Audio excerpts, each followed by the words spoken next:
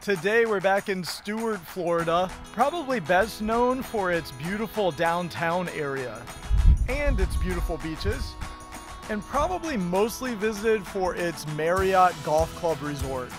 But today we're checking out our favorite things to do when we visit Stuart, Florida as a family. All right, here we go. And the first stop on our list is the Stuart Oceanographic Center. Hoping to find some stingrays today. This is a 57-acre marine life nature center, which is dedicated to the education, research, and advocacy of Florida coastal ecosystems. It's undergone some renovations since we were here last, and so there are some new exhibits to explore. Vivian's loving the stuffed animals in the gift shop. Wow. It's a turtle. Wow. But we're gonna start with our favorite thing to do here, and that is interacting with the stingrays. And the reason is that because on the right day, the crowds are low enough and the pool is small enough that our small children can interact with the stingrays too. Oh, he just hit me. Pierce is not really impressed with the stingray feeding, so I took him out and now he's just gonna crawl through the grass until Vivian's done feeding the stingrays. Come on, guys. This is a stuffed animal. But you're right. If it was a real animal, it would be a fish. You're going to have to reach really far. Reach. Here he goes. There you go. He comes and sucks it out. Because they really liked that fish that you gave them. So they said, thank you. Right next to the stingrays is a touch tank. And you can touch some sea urchins, sea cucumbers, and different kinds of crabs. Also under the same pavilion are a number of hands-on activities. Vivian's teaching us how to fish today. She's a professional. Whoa, that's a big fish. Very nice. Some other educational programs include one teaching about the game fish and Florida ecological systems, and another teaching all about sea turtles. Right here. Yes, you can feel them. And reptiles also lay eggs. Did you have eggs this morning for breakfast? Yeah. Hopefully it wasn't, hopefully huge. It's the first turtle over there. Now why is Lily's head big?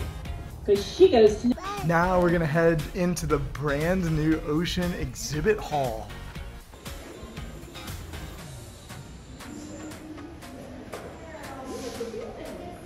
So it's a lot of fun now that Pierce can interact a little bit more and we can put him down and he likes to look at all the different things that we're looking at, but the only downside is that he always crawls the wrong way. I have to go find him. Inside you learn all about Florida's waterways, but Vivian's favorite things were seeing the seahorses and the octopus. And Vivian got to go underneath here and take a look at the octopus, but I don't think me or Anthony could fit under there, so oh well.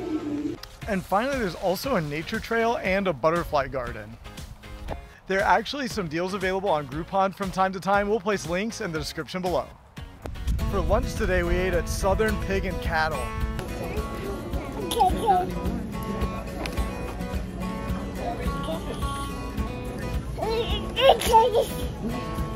This local barbecue restaurant is known for its excellent salad bar.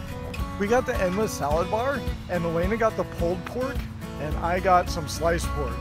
Vivian also had soup and salad. We threw in a side order of southern fried okra, then finished the meal with an ice cream cone. Our next stop is the Elliott Museum.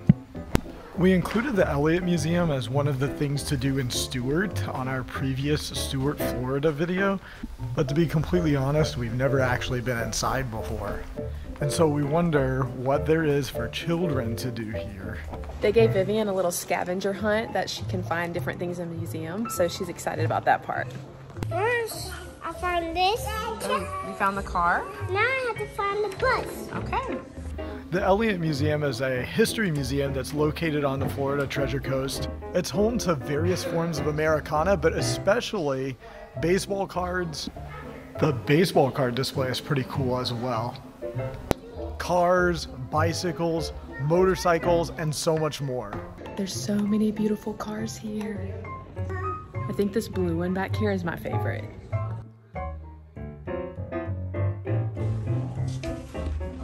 Vivian's gonna drive us in the school bus.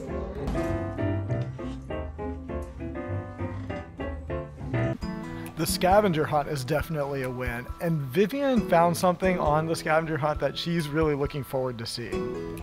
Apparently, there's a vintage dollhouse around here somewhere. The focal point of the museum has to be this amazing vehicle display.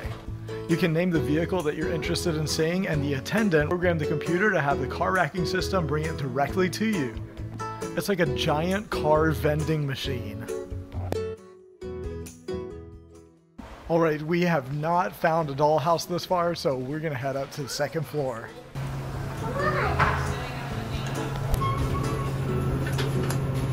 This one reminds me of the Circus Museum at the Ringling in Sarasota, Florida.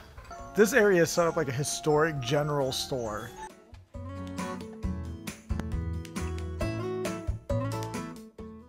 But the best part is that there's an area where Vivian can play dress up, one of her absolute favorite things to do. This is a really cool giant music box.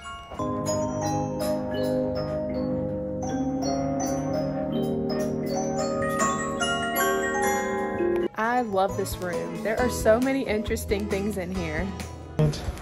Where's the doll at? What do you think? Wow. Okay, you can't touch anything though. So this is just like the room that you were just in. I'm trying to make a house, Daddy. You want to help? This is the bank.